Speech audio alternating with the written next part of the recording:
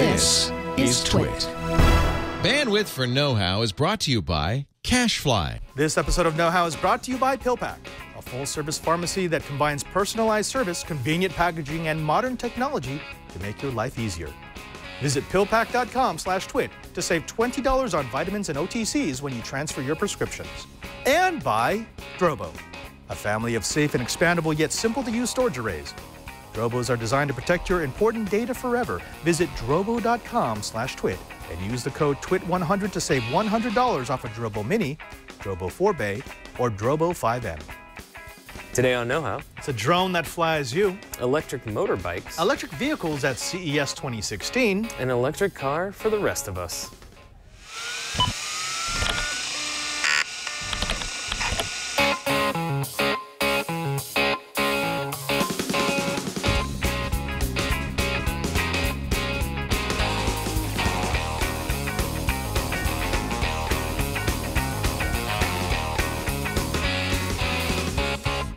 Welcome to Know How. It's the Twitch show where we build, bend, break, and upgrade. I'm Father Robert Palliser. And I'm Bryan Burnett. And for the next 45 minutes or so, we're told, we'll bring you some of the projects that we've been geeking out to so you can bring them home and geek out on your own. We do what we want. We do. And what we want to do is a 45-minute show or less. I Yes, guess. and we want to do it on electric vehicles. Yes, because I, for one, welcome our electric overlords. We've had this for a while. This has probably been one of the least fatal electric vehicles we've had in the studio for a while. Very close to being fatal, but yeah, this is an electric scooter that we had for Before You Buy that I discovered was kind of stowed away still. This is the E2WOW.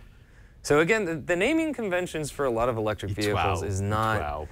That's probably a Shenzhen type thing. Yeah, I mean, it was really dangerous because it's front-wheel drive. And also, I remember on that one, you don't get a smooth pickup of the motor. It's sort of like off and No, it's off 50 miles an hour. And then it does have regenerative braking, which cool, regenerative braking, but it's very just like wants to throw you over the handlebars. So. Which is great. That's, you know, for safety. So if you like living life on the edge electrically. But I mean, when you consider that we've also had an electric skateboard that weighed like 70 pounds and wanted to kill you immediately, this is probably one of the safer devices we've had. Padre, the way I look at it, we are living in a very special time where finally the battery technology is getting to the point where we can have these modes of transportation, but we have not yet mastered a lot of them. So there's going to be a lot of fatalities before we actually get to a more elegant design for some of these. Because have you seen the little Segway guys? I forget what they're called. Yes, the Ninebots. I rode one at CES. Yeah, that was cool. It was not bad. I mean, I got within about 30 seconds, I remembered how to ride them. Yeah. Well, what's the even smaller Segway one that ignites on fire? Oh, no, those are the hoverboards. The hoverboards. I am not jumping on one of those. Yeah. That's just a really good way to burn your house down. We're still learning. We're still learning.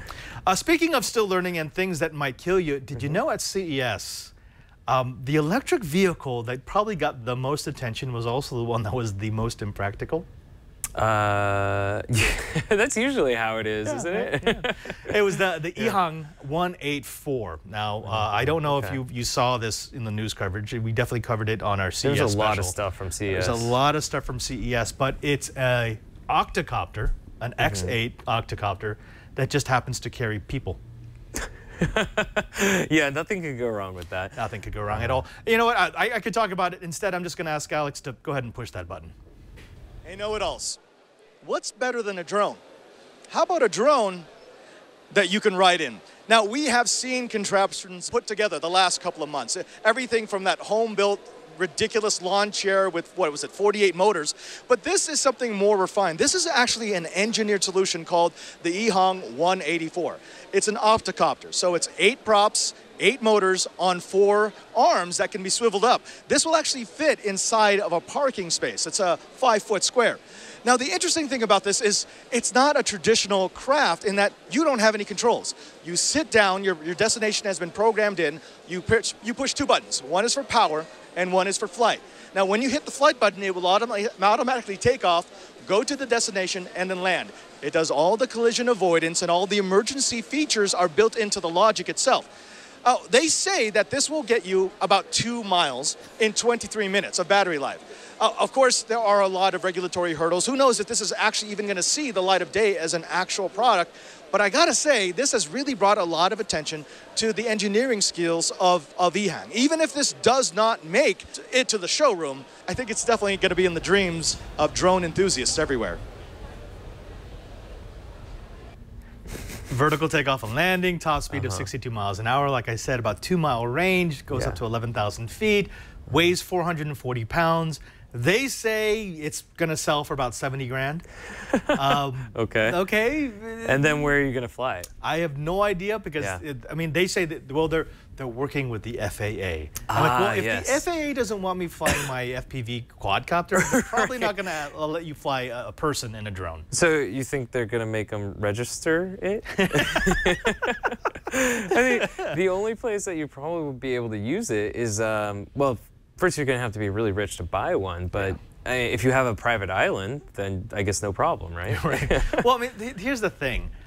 It's cool tech, and yeah, we've seen it done in sort of the hobbyist way, but when you break down the science here, multi-rotors are one of the least efficient ways to fly. We like them because they're incredibly agile. Yes. But trying to support an object on just thrust alone has always been very inefficient. So And we're dealing with much smaller scales. Much smaller scale. I mean, unless there's a massive increase in battery technology, you're not going to be able to keep this thing up in the air.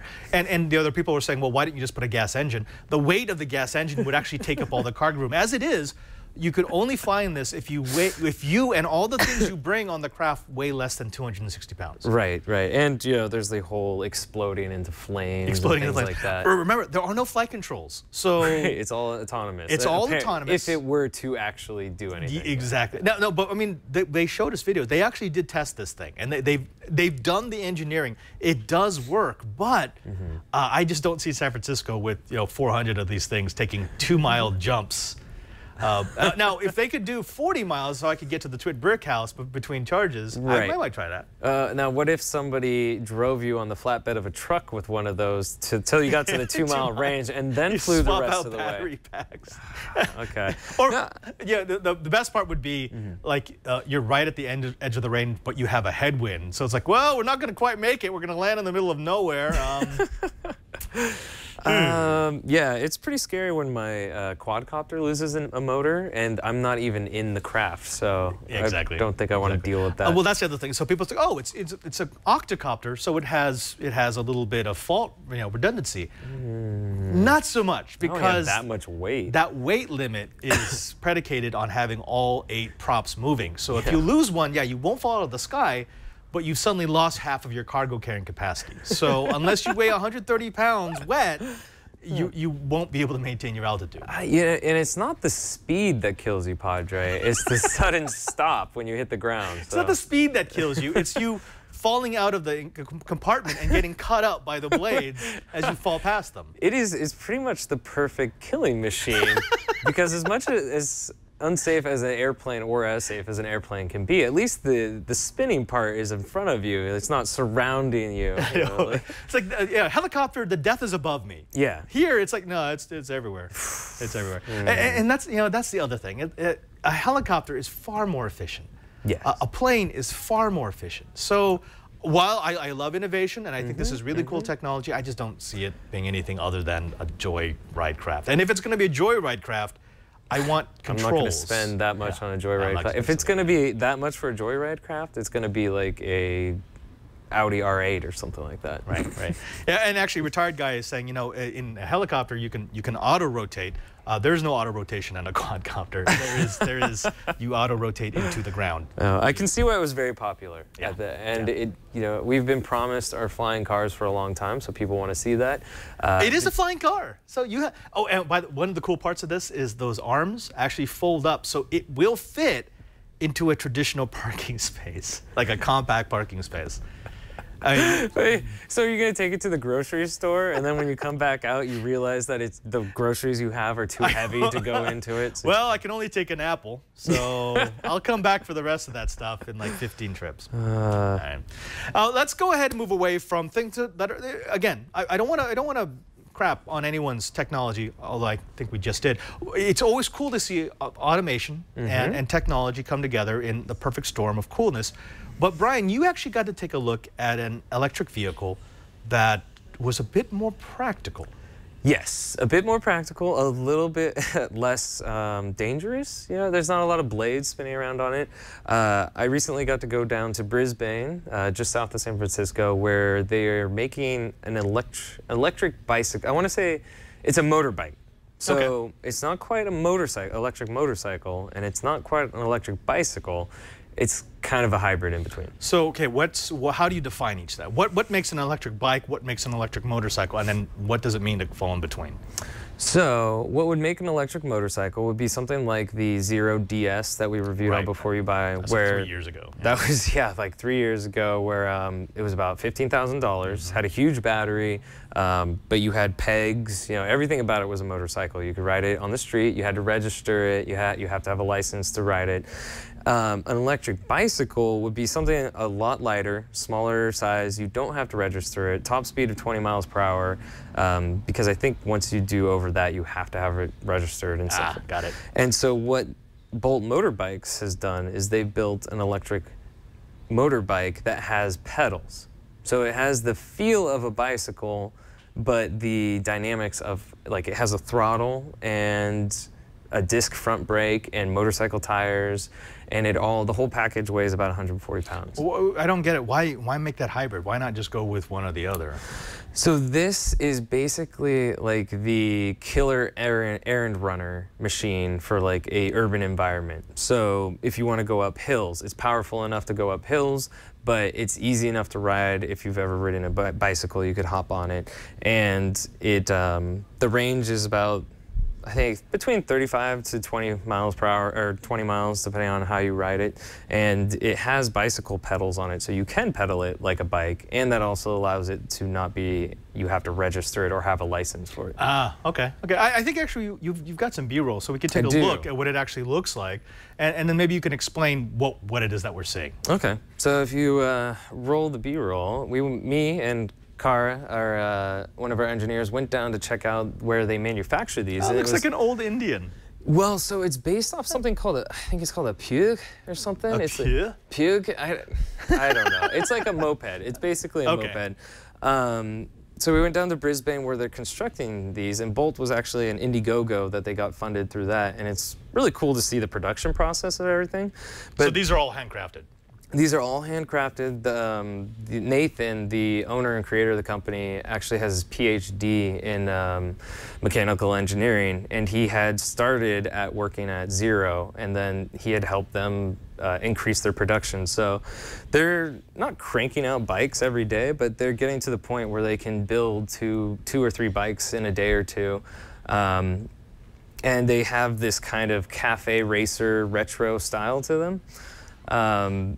And that is really conducive for keeping it light. I think one of my favorite things about riding it. Looks fun. It was super fun.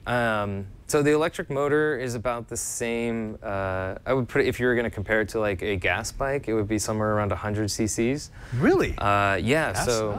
What's the range? Like, how far can you get if you were riding like you're riding right now? So if you're riding like this, I would say probably 25 miles. That's not bad. And this thing powers up hills and stuff like that. Does it do regen braking? It does. So the front, you have a disc brake, which is really nice.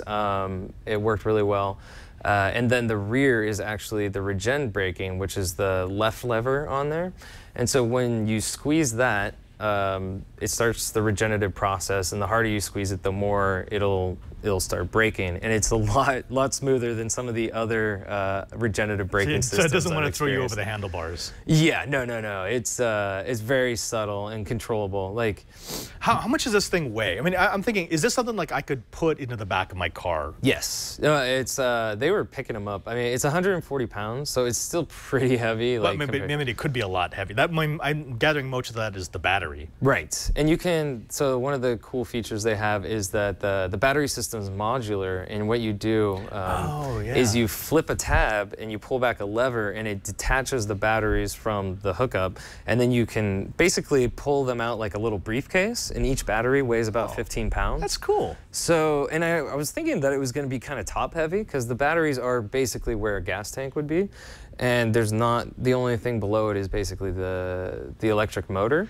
But it wasn't top heavy at all, and I think because it's so light, it steers like a bicycle, but you've got the throttle like a motorcycle, and so it's very like controllable. Does it have that typical electric vehicle low end torque where it just like wants to snap your spine if you just take it? No, it doesn't. It doesn't. I mean, what they've done is they've programmed it so you just get like a linear, torque band off of off the line. That's a safety thing, really. Because I mean, it's definitely a safety thing. If you take a typical electric motor that can power something like this, 100cc equivalent, you would spin the back tire if you just want throttle up. Well, and so Nathan pointed out, he said, you can do a wheelie on it. Actually, you hold in the regenerative braking lever and then you just floor it.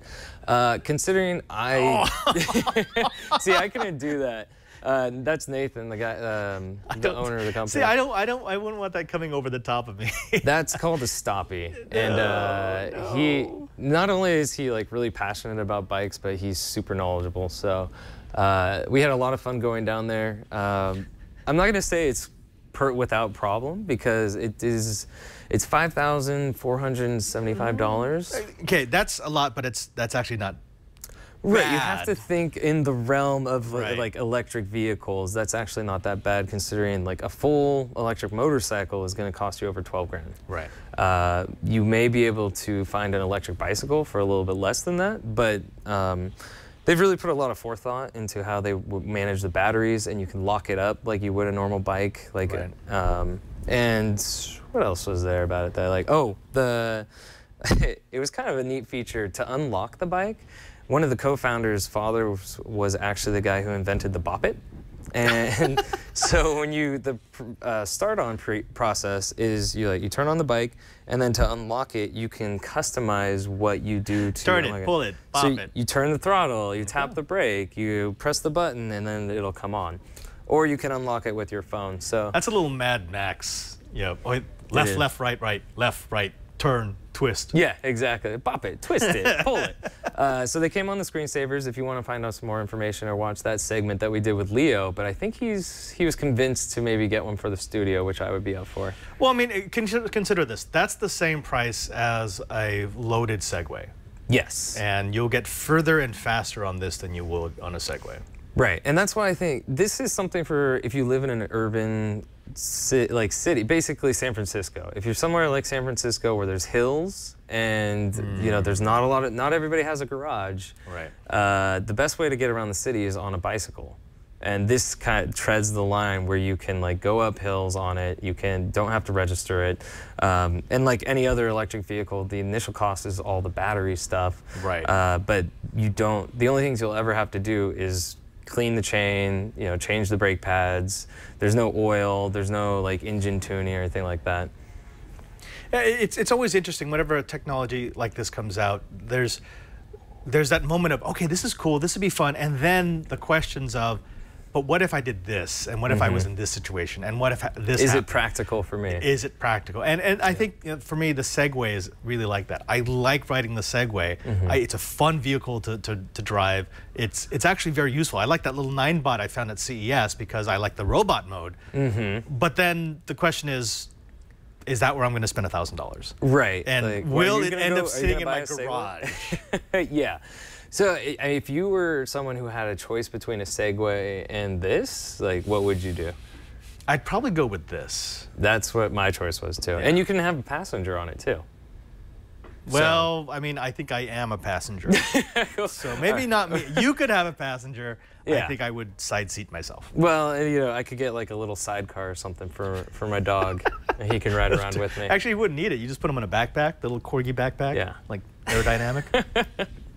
So that's the most thing I've been excited about most recently with the electric stuff. I'm wondering if the real advancements in EV, they're not going to come from the big blockbustery type releases, but from things like this? Because I could see GM, Ford, Volvo, whatever, saying, well, we've got the next electric vehicle that people are going to be really, really excited by. But there is a growing group of companies that are manufacturing EVs for specific use cases. They will not take you from city to city. No. They, you cannot use it as your commuter vehicle from San Francisco to Petaluma, but it is so much more practical if you, say, live in San Francisco, or you live in San Jose, or Dallas, or Chicago, because you can take it into your apartment, because it will take you to work and back on a single charge, because it's not so expensive that you're always going to be worried about it getting lost or destroyed. Exactly.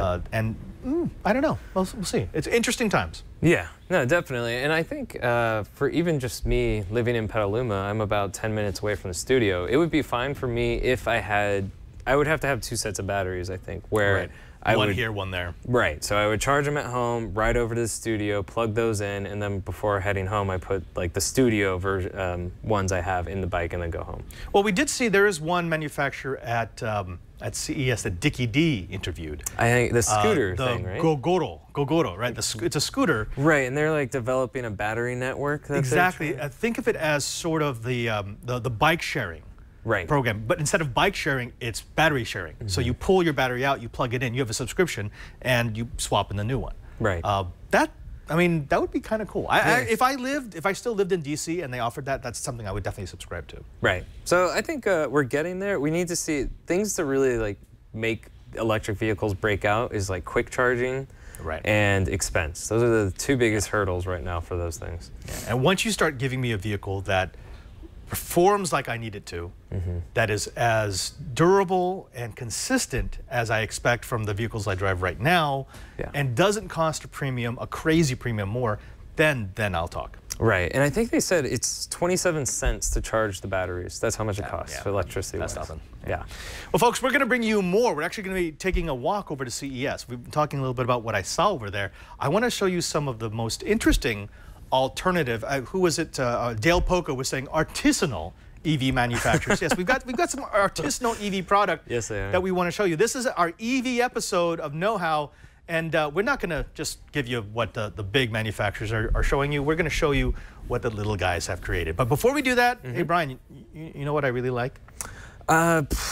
I'm going to say taking pills, but taking vitamins? Well, I was going to say I really like when we welcome a new sponsor, advertiser, a new sponsor to the show, and it's this. It's PillPack. Now, let me ask you, if you are elderly, I know you're not, but I'm up there. I'm running on 5 decades here, so don't prejudge, because I'm type 1 diabetic and I do need like certain vitamins that I probably should be taking more regularly. Right. And I and my parents, we both have those pill minder boxes, because you need to make sure you take what Sunday, Monday, Tuesday, which is always fun to refill, and then sometimes you forget if you've actually done this particular pill pack or the next pill minder or whatever it is. Don't do that anymore. Instead of ordering really expensive vitamin supplements and prescription drugs from your local pharmacy or even online, what if I told you that you could get everything that you need for a particular day in one easy-to-open pack? I would enjoy that. And you know what that company might be called? PillPack? PillPack, yeah. That's pretty simple. Exactly. PillPack is a vendor that will sort all of your medications and vitamins in easy-to-tear packets, labeled with the date and the time for each dose. That means you no longer need to use that antiquated Monday to Sunday pill box. Now, they do this by using robots. I love robots, Brian. Robots and digital imaging technology, along with an actual pharmacist that makes sure that you get the accuracy that you need in every pill pack. Pharmacists are available 24/7 from the privacy of your own home, so you no longer need to have those awkward pharmacy encounters when you come up to the desk and you kind of have to describe what you need, and they're trying to figure out what it is that you're talking about compared to your prescription. No, don't do that. Instead, just have the online pharmacist, have the online robots take care of your needs and get you that packet of goodness in the mail. It's compatible with most major insurance plans, including most forms of Medicare Part D. When you sign up for the pill packs, they make sure that your insurance is compatible before they transfer any of your medications over. Believe it or not, that is huge. I have heard horror stories of people who transfer over their prescriptions to find out that it's not covered under their current insurance, and then they're stuck with a bill. No, that's not what PillPack's going to do. PillPack is going to make sure that your transfer is as easy and as gentle as possible. Now, switching is easy. You sign up on their secure site, and they take care of everything else for you. It's recognized by Time Magazine as a top 25 invention. Jill Duffy gave it a great review in PC Magazine. There's also a pill pack medication reminder app for the iPhone and the Apple Watch. So if you're one of these people who is always missing your dosages, well, now you can get help for a little digital technology. A pill pack is medication simplified. You won't believe how much easier and more convenient it is until you've tried it. And so we want you to try it. Go to pillpack.com/twit. That's pillpack.com/twit to sign up now. Their site is beautiful, and it only takes 5 minutes to sign up. When you use our link and transfer your prescriptions to PillPack, you get a credit for $20 worth of vitamins and OTCs. That's pillpack.com/twit. Pillpack.com/twit. And we thank PillPack for their support of know-how, and you're taking all my pills. Well, you know, I was actually admiring them. They're really well packaged, and it says when you're supposed to take them. That's so cool. Just you tear off the next one. Yeah. It literally is a pack of pills. There's actually a few vitamins in here I should probably take. No, those are mine. Oh, fine. Stay away. Thanks, PillPack.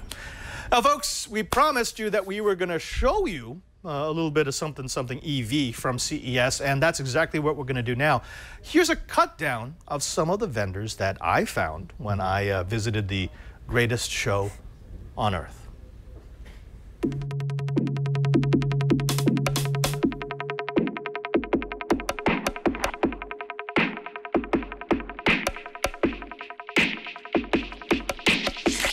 One of my absolute favorite parts of CES is the vehicles. That's why here on day 2, we start outside with Vish, the CEO of Gen Z. Vish, this is your dream for the ideal city vehicle. Tell me about the Gen Z. Yeah, absolutely. So this is the Gen Z 2.0. Gen Z stands for Generation Zero Emissions. And so we wanted to create a vehicle which gets from point A to point B in mega cities. You know, you got crowded cities. People are looking for shared transportation. People do not want to be facing the hassles of a mega city where parking is a problem, traffic is a problem. So something like this where you're not carrying 3 empty seats with you. You want to get from point A to point B. You got a vehicle where you can drive and you can carry your stuff with you. This vehicle is the first in the world. It's the first connected electric scooter, right? It's built on a scooter form factor, but it is much more than a scooter. As I said, it allows you to drive as well as carry your stuff. This is a connected vehicle. So if I may just turn this on here, there are no keys on this vehicle. The entire vehicle gets turned on with a PIN code, just like your phone. This vehicle is built on an aluminum frame. The entire vehicle is aluminum. There's not plastic hiding any of the metal that you typically see in a vehicle. The battery is underneath the seat. It's a removable battery. It comes out like a briefcase.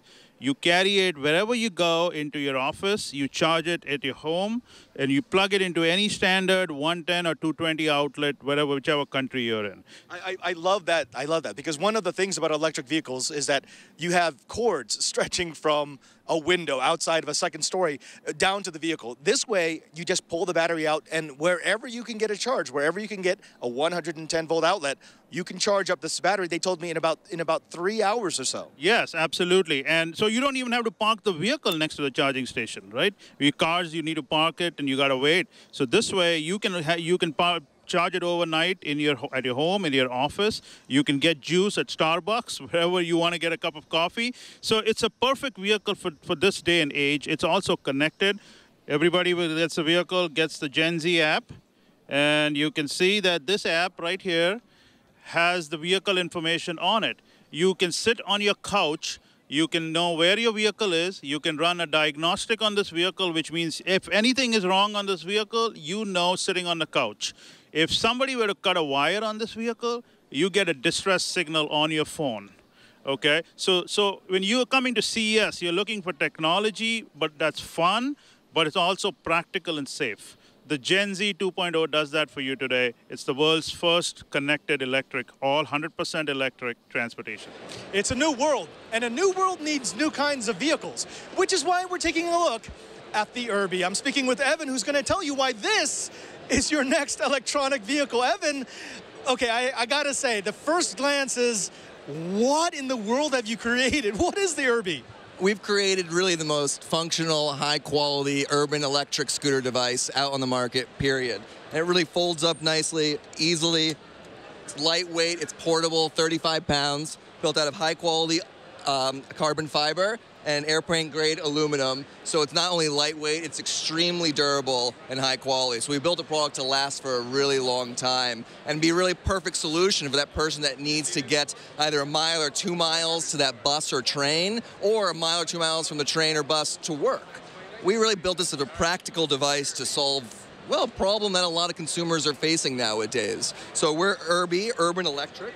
It folds out, again, really easy. You can throw it in your trunk of your car. It's got a lot of applications. You can put your cell phone right here. You can put your coffee right here. It lasts for 20 miles on a single charge and goes up to 15 miles an hour. But my favorite aspect of it is that it's super comfortable. So you sit on it and you can really feel how well designed it is. I have to say, we had our production assistant zooming around on one of these, so we know there's a lot of acceleration. Yeah. I can think of, like, I live in the San Francisco Bay Area, yeah, and there's a lot of people who park on the other side of the bay, and they BART it to work, and then they walk to work. This would be the perfect device to store in your trunk, bring onto the BART, and then ride the rest of the way to work. What's the pricing and availability of the Urbi? Yeah, right. So it's in full production right now, made in America. We built these by hand in Pasadena, California. It's $1,500, but we have financing placed with Wells Fargo for as low as $1.75 a day. So not only is it super high quality, it's really available to everyone. You've seen an electric bike. You've seen an electric scooter. Now you need to see a three-wheel electric motorcycle. I'm here with Mark, the CEO of Arcimoto, who's going to explain what his company is and why they've created this. Now, Mark, for those people who don't know about your company, give us a little history. Okay, so I founded Arcimoto in 2007 with the goal of actually helping catalyze a shift to a sustainable transportation system. The base model price of the SRK, which is what we're actually showing now, is $11,900, and that's for freeway-capable, 70-mile range, 2-passenger, plenty of room for stuff, sort of ticking all the boxes that you need for your daily drive, whether you're going to work, going to school, going to the movies, with a platform that is a quarter of the weight of an average passenger car, that just sips juice instead of guzzling it, whether it's gas or electricity. Short enough you can park it nose into the curb, which means you can park 3 of them in one parking spot, which is great for if you're living in San Francisco and you know those little tiny parking spots between the driveways, or if you're in sort of any major metro area, parking's a huge challenge. Super fun to drive. Very low center of gravity. What would you say is the perfect person to buy an SRK? Well, it's funny because you think about products typically, it's like, well, we're aiming at this particular demographic or this particular geography. The reality is that actually the driving patterns of Americans are pretty consistent across the country. Average American drives 33 miles a day, almost always alone, sometimes with another passenger. It's a pattern that crosses urban-rural divide. And really, sure, the parking benefit might not be important to you if you have tons of parking in a relatively small city, but the fun factor is going to be fun no matter where you live. Mark, thank you very much for speaking with us. Now, if they want to find out more about the SRK, they want to find out more about Arcimoto, where can they go? Arcimoto.com. So what we're doing right now is we're taking pre-order deposits, $100, fully refundable. All that does is just save you a place in line for when we go into production. We're targeting end of this year. Could slip into early next year, but coming soon. Thanks for speaking with us. This is the Arcimoto SRK. Maybe it's your next set of wheels.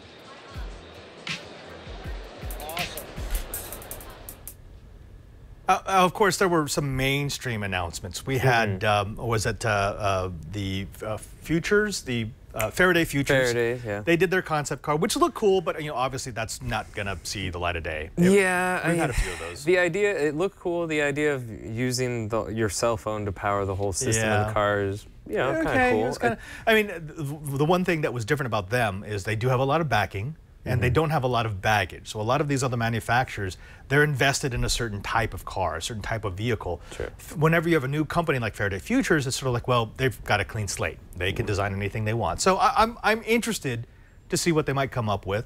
Of course, you've had the standards. Audi was there, Ford was there, GM was there, VW was there. They were kind of in stealth mode. Yeah, I don't know why.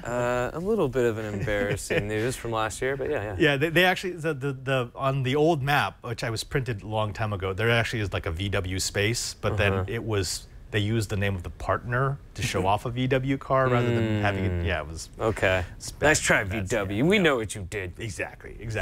But overall, you're really starting to see EVs become viable products. It's no longer, well, buy this because it saves the planet. And now it's become, you know what? This might actually be a car for you.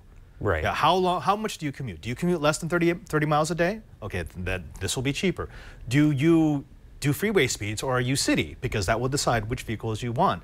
Do you have access to charging ports, or do you need something that's going to have a battery that you can take into wherever it is that you are? Do you have infrastructure where you are?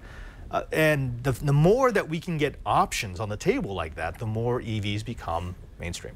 Yes, and I feel like they are definitely limited to the technology that we have right now. Like, we're basically in the same era of when they said computers are portable now, and like in the 80s, and you had to like, see, I carried my computer here, or You do get a sense that we are seeing some very early days stuff. Yes. That it's close to what we'll have. I mean, the shape is there, the functions are there. It's just you kind of want to. You don't want to be that guy who bought the Zune. Or two Zunes. In some cases. Chocolate. But yeah, these are definitely filling kind of niche problems that people might have in more of a like urban kind of environment. Like you live near to the city.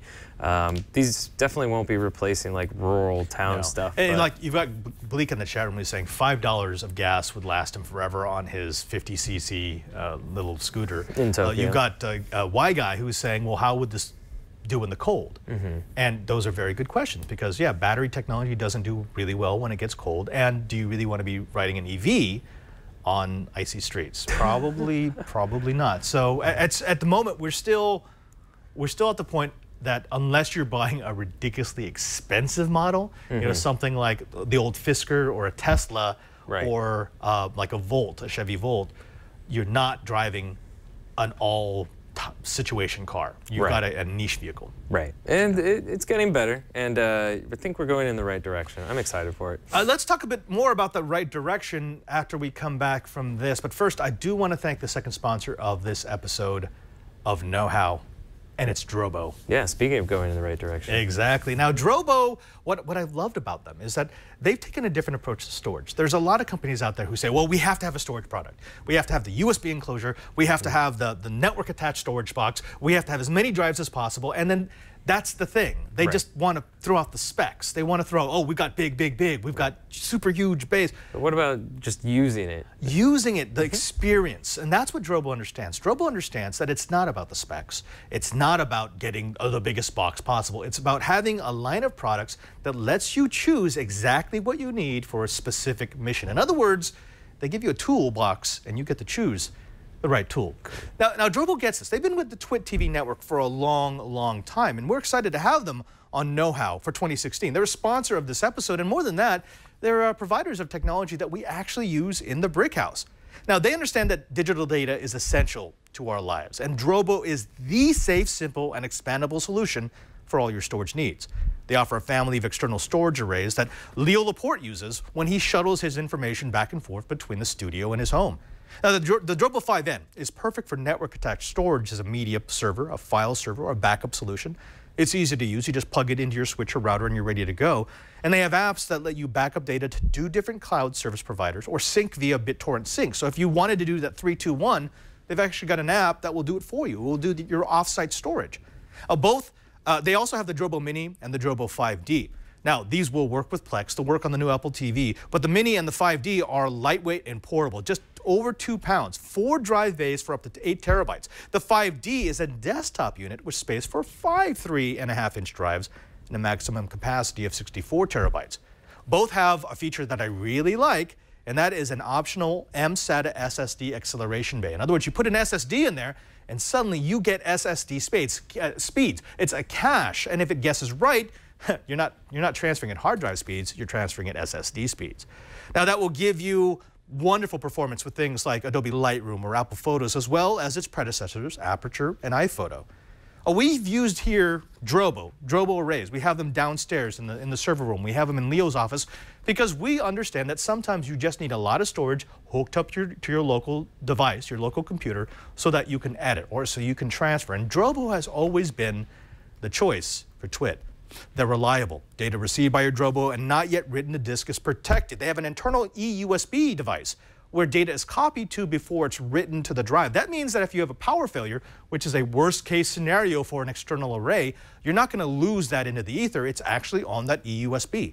It's also expandable. With their Beyond Rate technology, you can expand on the fly.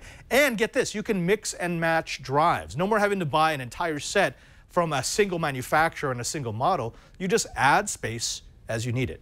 It's also simple. Those colored lights on the front of the Drobo will communicate their status, and it's fast. With support for Gigabit Ethernet, Thunderbolt, and USB 3.0. Pick the speed and the interface that you use, and Drobo will support you. So here's what we want you to do.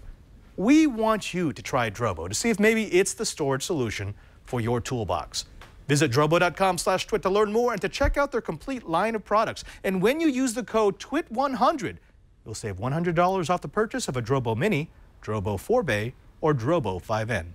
That's drobo.com/twit, drobo.com/twit, and use the code TWIT100. And we thank Drobo for their support of know-how. Drobo. So what now, Padre? Well, I did want to talk about one thing that it kind of escaped a lot of the news. It wasn't, an earth-shattering announcement, but I thought it was an important part of CES, and it is an EV. Specifically, it's the new GM Bolt. The Volt? Not the Chevy Volt. I've heard of the Volt. Oh. No, no, it's totally different. The Bolt.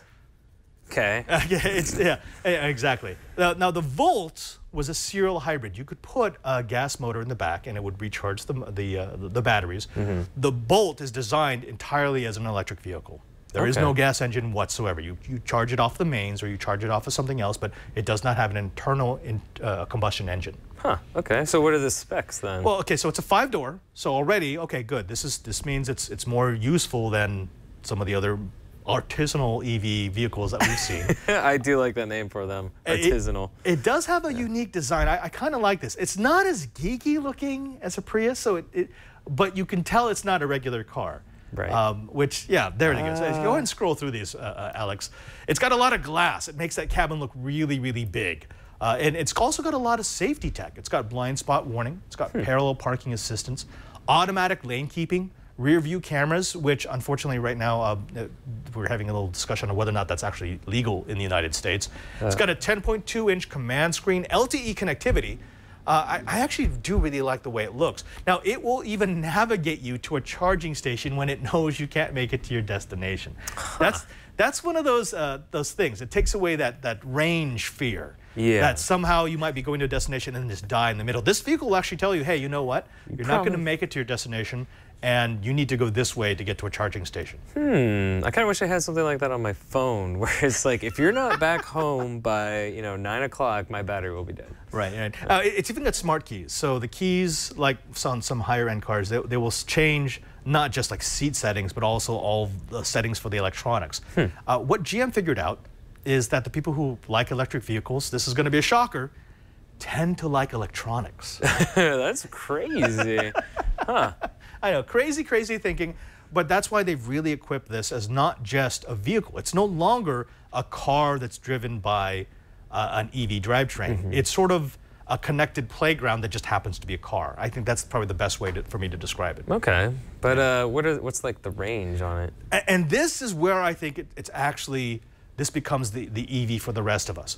We're talking about a 200-mile range on a single charge. That's versus something like the Nissan Leaf, which they claim 70 miles range, which realistically, it's closer to 60, maybe 55 mile range. Okay. Depending on how you drive it.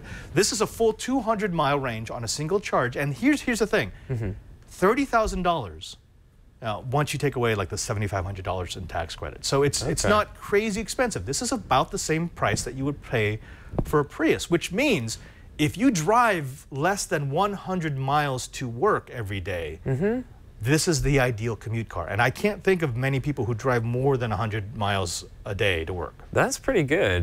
That's because what's the Tesla? Can a Tesla do like 250? Yeah, or Tesla, like but that? I mean, but it has, yeah, but for ridiculously the more price expensive. of what you're paying for the Bolt, $30,000. I'm thinking it's probably got a 50 to 66 kilowatt hour battery pack, which means because they were kind of mum on some of the details. the nitty gritty. Yeah, it means it could probably recharge in under 3 hours. Okay. You know, we have a parking garage here that supports that. Yeah. And considering the fact that right now the car that I'm driving, I get charged $20,000 a year to drive. Right. So this would be perfect for you. Actually saved me money. Yeah. This because your commute from the city to here is about what, 45 miles? It's almost exactly 45 So miles. you're way below the limit of range, and you can plug in when you get here. Exactly. That's cool. And so, again, you remember how we were saying before that when you start getting vehicles that don't make you sacrifice something just so you could say you're saving the planet, but give you a vehicle that you say, oh, that's a cool car. Right. For me, I actually like the styling of the Prius, but that's getting a little old. It's getting a little long in the tooth. I don't think I've ever heard anyone say that before. I do like the Prius. I actually do. But I really liked the Bolt. The Bolt looks cool. It reminds me a lot of the BMW i3, their electric vehicle that they have, but I'm not actually way more expensive. Yeah, see, that's why I'm It's really like a impressed. $60,000 car.